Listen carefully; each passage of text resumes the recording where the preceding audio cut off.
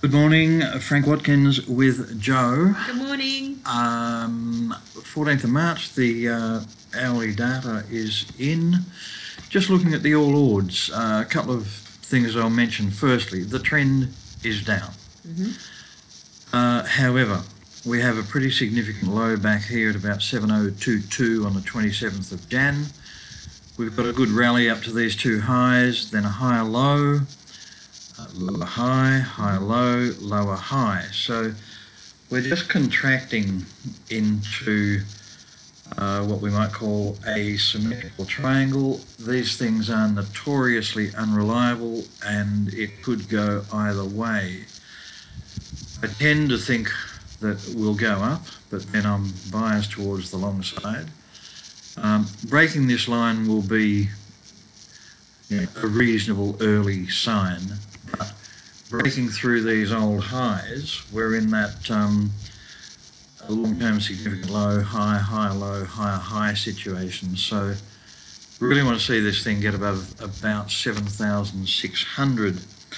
Now, something I want to talk about today is patterns.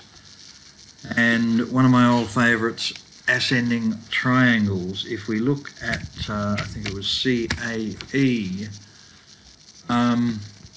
this is just about as good as it gets.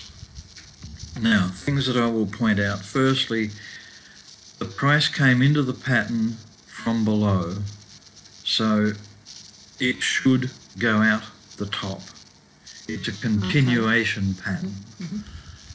For whatever reason back here, we had a good sharp 3 or 4 day run up from roughly, let's say, 20 cents to 37. So there's a 17-cent run up there.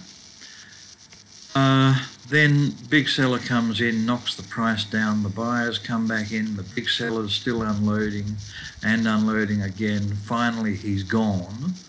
Price backs off a bit and then we go through. There's a very strong psychological reason why these things tend to happen.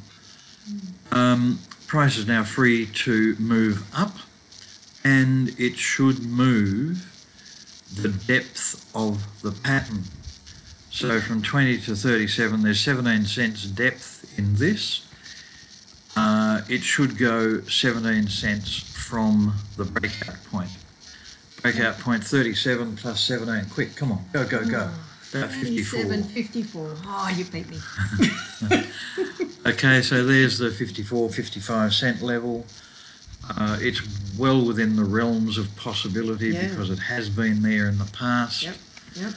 Only 524 million out there. If you want to do more homework, don't forget, you click this button and you can learn all about them. They're Queensland. That's a start. Known to be politically stable, so on and so forth. Okay, just following up on that, LM8. Here's another one now. It has backed off today, which is not showing yet. It's still, actually, sorry, this is today's data. I thought it'd come back inside the breakout point. But again, the features of this, gap up, that's a sign of strength. I'm measuring the low here from about 65 up to about $1. I really enjoy these ascending triangles where the resistance is at a big round number. So from 60, what did I say, 65 to $1.35, should go to about $1.35. Very tightly held, only 77 million there. Are we looking at blue sky there? Where have they been? Yes, I reckon that is a clear blue sky. On balance volume, I didn't mention that with CAE, but OBV fantastic during that consolidation period. If we go back a day, $800,000 thrown at it, so there's a bit there. And I think thus ends the lecture on ascending triangles. I think, no, I just about had another one spring to mind, but I've lost it, so we'll leave it at that, and touch wood, talk to you tomorrow, maybe the next day, whatever. Cheers.